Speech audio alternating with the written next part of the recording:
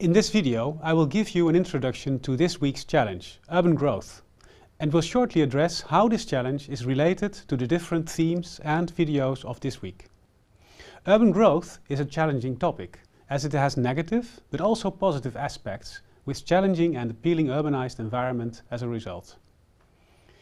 When we take an astronaut's view to the world by night, like for instance here looking to the northwestern part of Europe, you can see clearly the illuminated, polycentric and interconnected patterns of urbanization in this part of our world.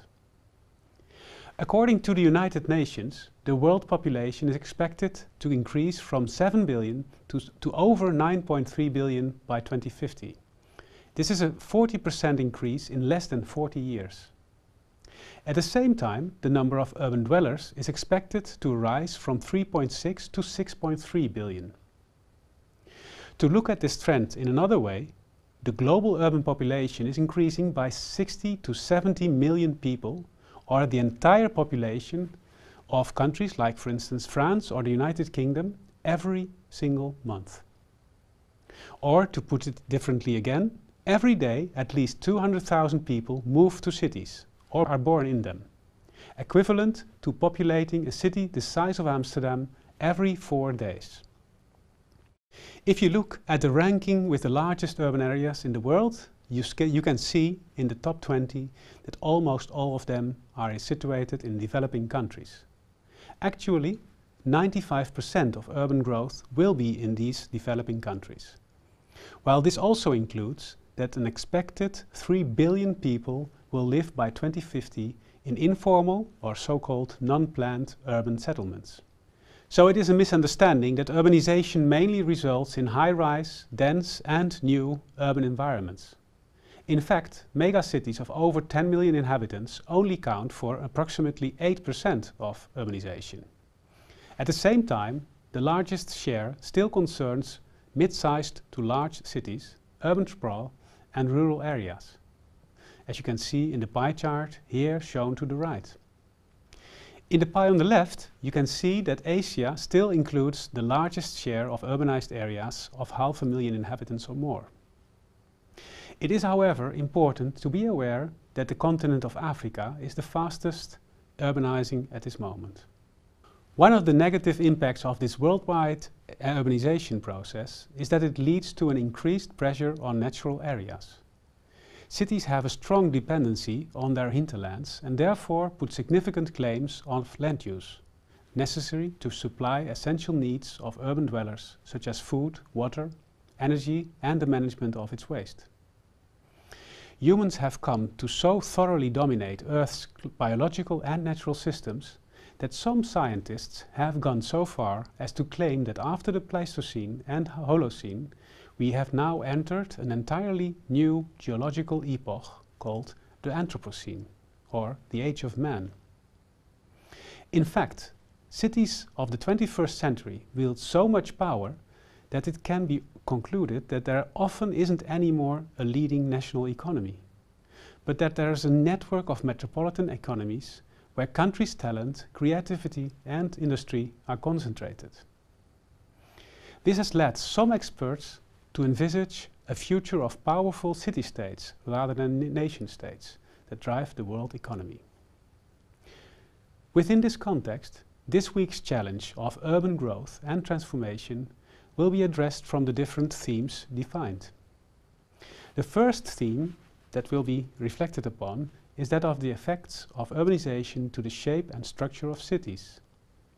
Key concepts like monocentric and polycentric metropolitan regions will be explained, but also what different approaches or concepts to urban shape and structure exist, like that of the compact city, as shown here for instance in the design of the Great City, a new town eco-city near Chengdu in China. Regarding such concepts of the compact city, you will learn that urban shape, services and infrastructures are highly integrated and connected, often leading to multi-layered and complex environments. But regarding this theme, you will also learn about other concepts that take a different approach, like for instance the well-known example of Masdar City, a new town eco-city in the United Arab Emirates.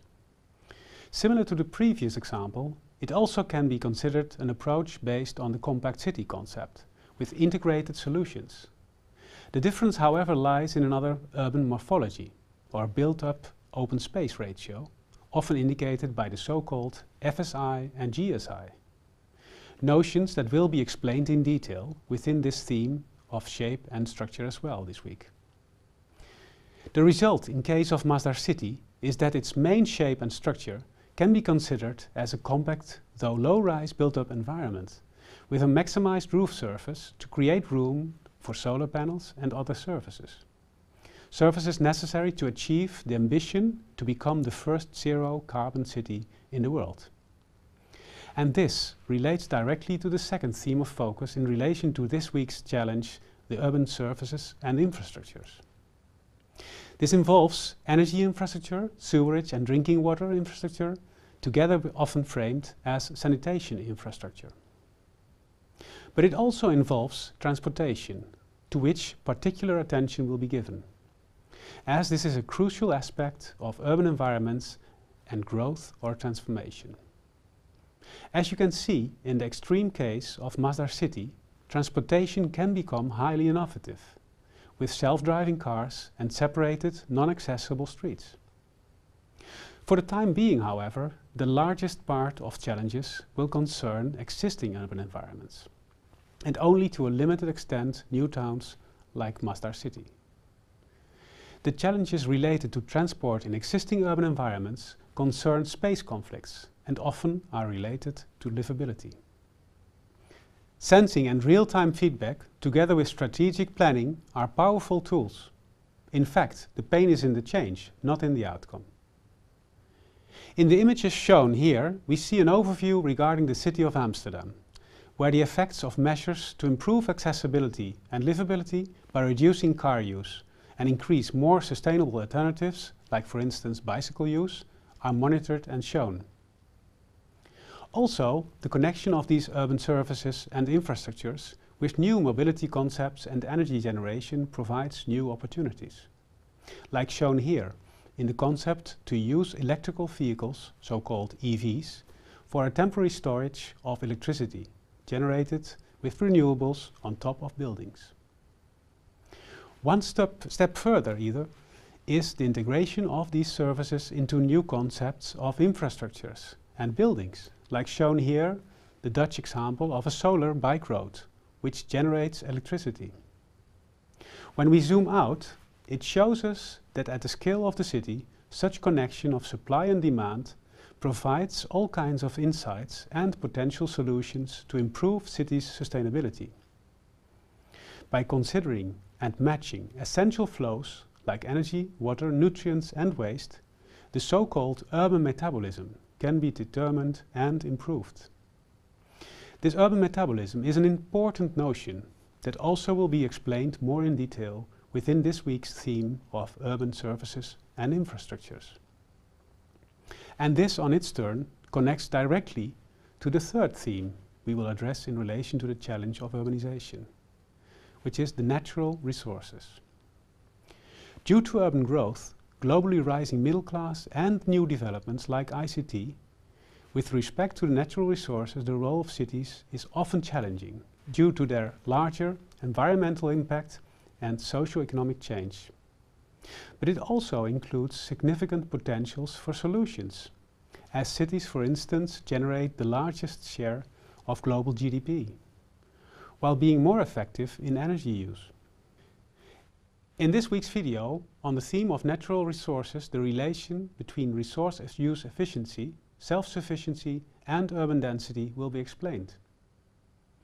The fourth theme addressed concerns that of livability and urban living.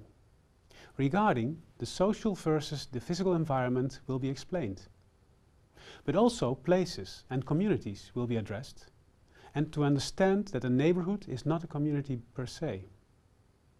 While aspects of the street level design and community building are key to livable urban environments, or even conditional to their sustainability. Livability is also strongly related to the notion of equity. As you can see in this world map, in particular developing urban regions in the world also concern the places where the average income still is to be considered low or medium level. This combination of urban growth and poverty puts huge pressure on existing urban environments and eventually could even lead to urban decline or unlivable environments.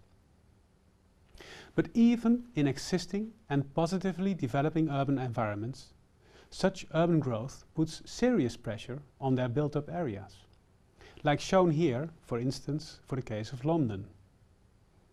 There are limits to the available space and also limits to systems of transport, like shown here for the example in Amsterdam, which makes new smart concepts or innovations or innovative policies and governance necessary to find these solutions.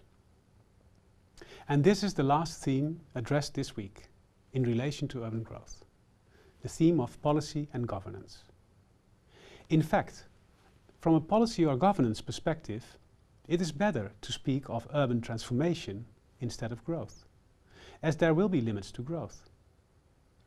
And regarding this theme and how to adjust policies, strategies based on dynamic control and development, qualitative planning of conditions, transformation and strategic interventions will be key in the transformation towards urban environments and structures that include change and are livable, sustainable and just, and simply exciting environments to live in.